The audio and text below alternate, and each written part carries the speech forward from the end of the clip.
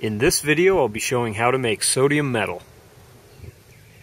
8 grams of sodium hydroxide are weighed out and then ground finely in a mortar and pestle.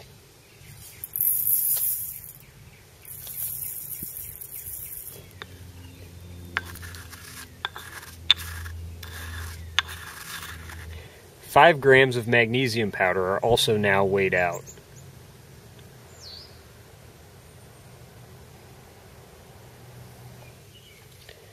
The sodium hydroxide is then combined with the magnesium powder in a steel container.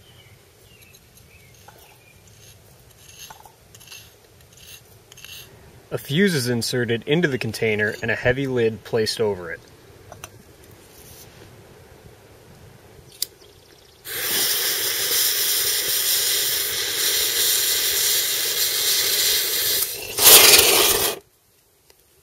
The crucible must now be left to cool for at least 10 minutes. After 10 minutes of cooling, the lid can be removed and mineral oil poured inside.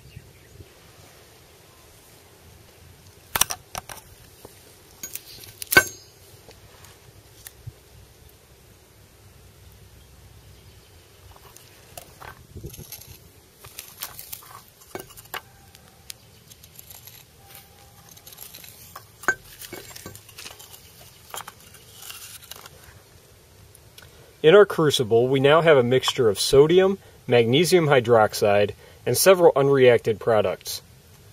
To separate the sodium out of this mess, what I've done is to add 200 milliliters of water into this container.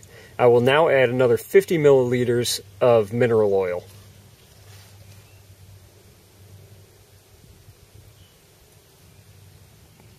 I can now drop pieces of the slag into this mixture.